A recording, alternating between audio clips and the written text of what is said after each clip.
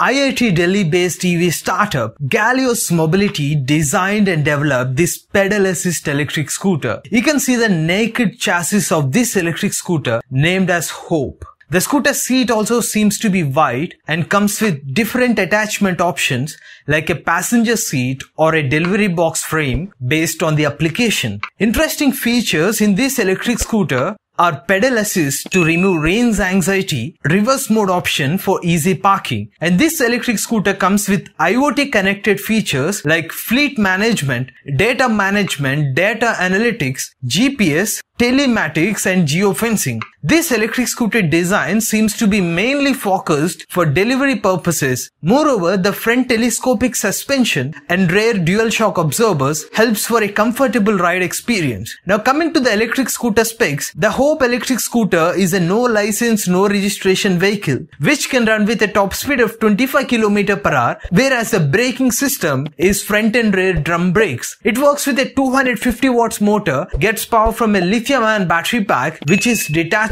Galiose Mobility offering 3 battery options, 18Ah, 24Ah and 30Ah battery packs. The base variant can offer a range of 50 km, whereas the high variant can offer 75 km range. And the charging time is 4 hours. Finally, the ex-showroom price of Hope electric scooter is 47,000 rupees. You can pre-book this electric scooter from their official website, and we will also provide the link in the description. But the startup is currently more focused on B2B deals followed by private ownership.